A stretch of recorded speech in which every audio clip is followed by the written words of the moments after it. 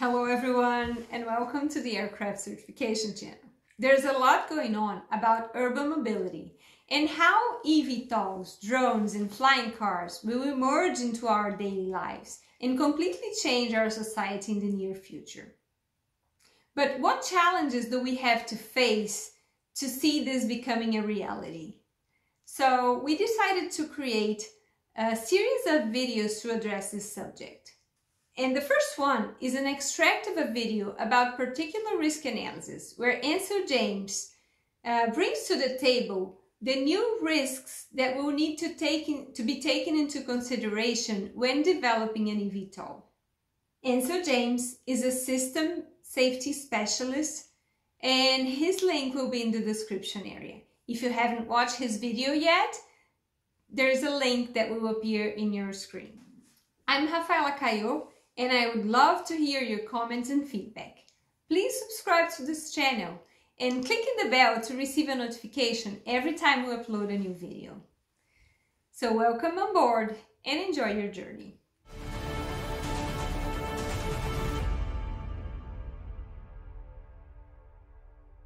Considering that the systems are getting more and more integrated, yes, principally with all these electronics and control boxes doing multifunction things, how this affect the PRA? How this affect the show compliance with the particular risks? With new technologies, especially there's a big challenge, especially with new technologies and new types of aircraft that don't have that the regulations weren't designed to address initially. The aircraft developers are on the forefront. They're leading the authorities in showing compliance to these new and novel technologies. So it is incumbent upon the aircraft designers to understand the different failure modes and the effects of the failures on the aircraft and be able to mitigate them somehow. And that's a discussion you have to have with the authorities. You can have, like for example, the eVTOL aircraft. Those types of aircraft, they're not many, EASA has a special condition for them. They'll be under Part 23. Those developers that are on the forefront of developing those technologies and those type of the propulsion systems, the flight control systems. So do you mean that with these new technologies, for some new risk may be listed, and some will not be applicable anymore? Or?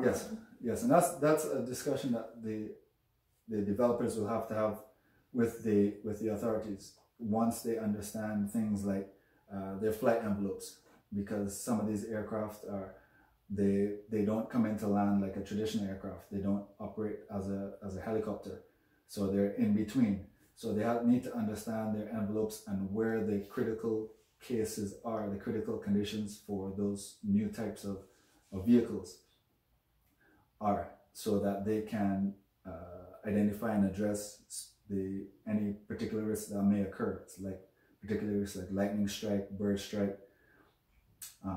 If they have if they have a hard landing, some of them may not have tails, but maybe a hard landing, for example.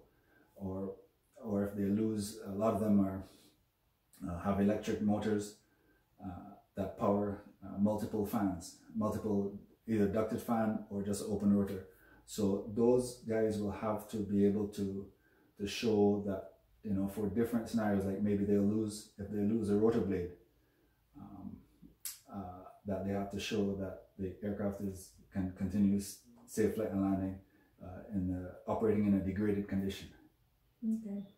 And when you're talking about fire, you mentioned about different type of fire. So then I just let that for the end, because we have some recent events with fire related with batteries, and also we have all this eVTOL that you just mentioned about the challenge of new technology. So how do you think that this will affect the fire in batteries hazard and how show compliance is the regulations, or yes. This is ongoing discussion? Yes, these will be topics that will have to be covered by the authorities in greater detail. It'll be a little bit more specific because there will be a wide range of battery configurations, battery charging systems especially, and just how the batteries are carried on the aircraft and how they're protected.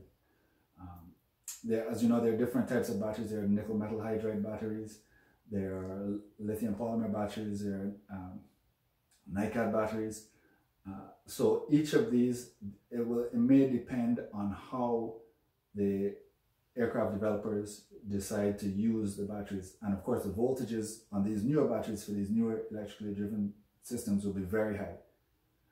They'll be much higher than the typical 28 volt system that you have on existing aircraft. They'll be up in the 400s, 200 to 400 volt range, maybe even higher. And of course, there'll be multiple systems, and the systems may or may not be driven by those high energy power sources.